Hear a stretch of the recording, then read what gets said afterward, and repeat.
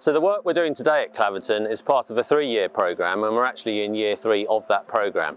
And that programme comprises of looking at all the pumping stations along the Kennet and Avon Canal, looking at the pumps themselves and upgrading the pumps so they're more efficient. That means that they could be pumping more water and they could be using less electricity. We're also looking at clearing out the silt and doing routine maintenance to all these pumping stations. The reason for that is the canal is becoming busier and busier, so we are needing to use or have access to more and more water. We've also got climate change which is coming upon us, so by that there might be more water in and around the local area, or we might be having to deal with a lot more sudden downbursts or flash flooding. So if our pumping stations are cleaned out, if they're running efficiently, then we'll be much better suited to actually deal with those issues as and when they arise.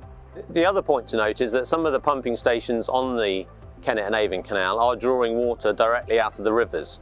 So where on some of the canal networks you have pumping stations pulling water out of the reservoir, which is fairly fixed level, on the Kennet and Avon they're using the River Avon to draw water out of.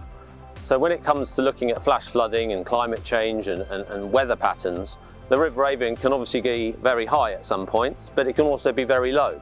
And that will therefore have a great effect on our pumps. If they don't have enough water to pump, then obviously we can't keep the canal open.